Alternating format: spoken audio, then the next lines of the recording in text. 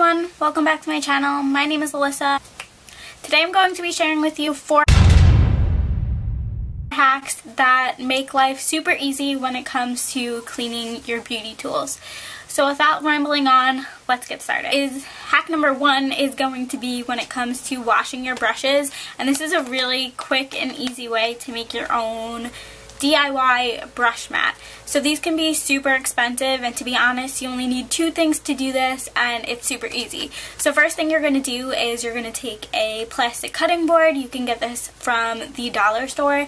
It needs to be one of those flexible ones. It'll just make your life easier, trust me. And you're also going to need some hot glue. So what you're going to do is start creating small dot patterns on your board. You can use lines, swirls, stars, get creative. It doesn't really matter as long as you're creating texture. Just wait for that to dry, and then that's all you have to do. So now bring that to your sink and you can begin to wash your brushes. What's good about this is it creates a rough texture, making it easy to get all the gunk out. Also, it creates like a small pool at the bottom. That way you can also continuously rub your brush to get them clean. It just makes life super easy. A tip for me is to make sure you're not soaking your brush past the ferrule. So that's going to be like this little metal piece here. When you're wetting your brush, make sure the water doesn't come up past here. This will make it so your brushes last longer and don't collect bacteria. My second hack is going to be for drying your brushes. So also, there's some really expensive like drying trees that are really popular lately, but this is a really easy way just to hang your brushes to dry. It's like pretty much the same thing.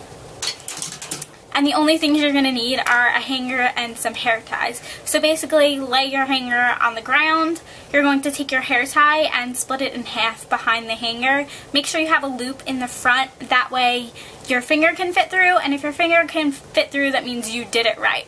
Next, just take your brushes and stick them in those holes, one at a time. You want to make sure that they're snug, because of course if you pick it up and they're not snug, they're going to fall to the floor. A quick tip from me is that if you're noticing you put like 6 brushes in one hair tie, either get a smaller one, just take the hair tie, create an extra loop and put it around one of those brushes. This is just going to make them nice and secure so that none of them fall out. The only thing you have to do next is hang them up. You want to make sure you hang them in a cool, dry place, and do not hang them in your bathroom. I know it's like kind of a, I guess it's kind of like just a thing. You wash them, you leave them to dry in your bathroom, but the thing is, the bathroom is the place that holds the most moisture, so you want to make sure you take them out of there. They'll dry quicker, and it'll prevent them from getting excess bacteria in there. Also, hanging your brushes upside down is really beneficial for your brushes because, once again, help the ferrule from keeping excess water in there, making your brushes last longer. Another tip is to make sure that you wring out your brushes really well so that when you take them out of your bathroom and hang them up in your bedroom, you don't notice that there's a puddle on the floor, because that's not fun and no one wants to clean that up. My next tip is for cleaning your eyelash curler. So if you're like me, you need an eyelash curler in your life and you use it every day, which winds up with it getting like super crusty and gross, and like eyelashes are stuck in it, and it's just disgusting. So this is an easy way to clean it off. So all you have to do is take your lash curler, get a lighter, and you're also going to need a paper towel and some alcohol. You're going to need some isopropyl alcohol, which is just like beauty grade alcohol that disinfects and all that jazz. So you want to get 70%. I use 99% personally because I use that for my kit and stuff, but 70% will do as well. That's more easy to find. So you're going to start by taking your lighter. You're just going to heat up the base of your lash curler.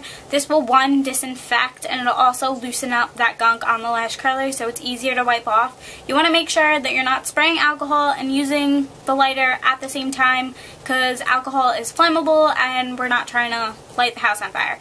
So you want to start by heating up your lash curler, then turn that off. It's going to be hot, so make sure that you're not touching it with your fingers, because that would be silly.